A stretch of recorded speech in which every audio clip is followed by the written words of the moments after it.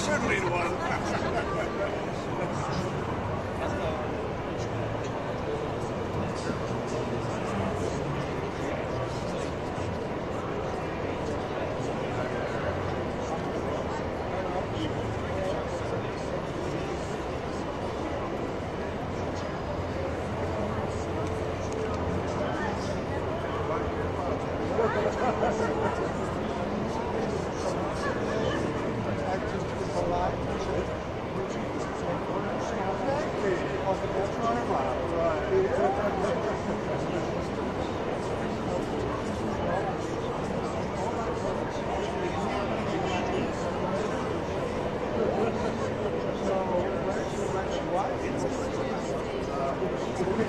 Overlap on some of them.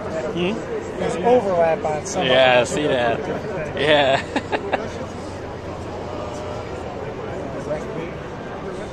It's very nice though.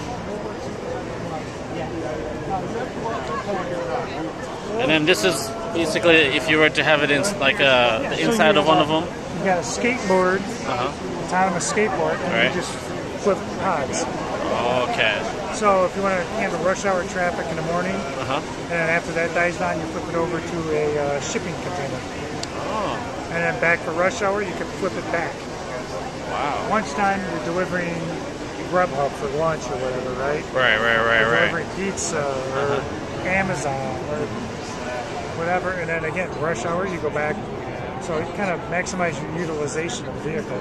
Nice, nice. To be legal, and on the back, we have to be amber. Okay, how come? It's legal requirements. You're not allowed to have only white on the front of the vehicle. Oh, interesting. And the back, it has to be amber like your tail lamps and blinkers. Oh, gotcha. So if you notice the front's white and the back, so it's reconfigurable, so we have to stick with the white. Oh, okay, so that part where it's white has to stay white? Yeah. Oh, okay, okay. Unless they change the legal requirements. Gotcha. And the back for the stop sign has to be red. Yep. Got it, Another thing we're doing is we're projecting crosswalk for the pedestrians. Okay. Because there's no driver, so you don't have that eye contact to know it's safe. Okay. So we have to communicate that I recognize you, it's safe to walk. So you can't do stuff like that, it has to just stay white, or? Yeah, they're not. There's a blue-green that indicates it's autonomous, but otherwise it has to be like a white on the front of the vehicle.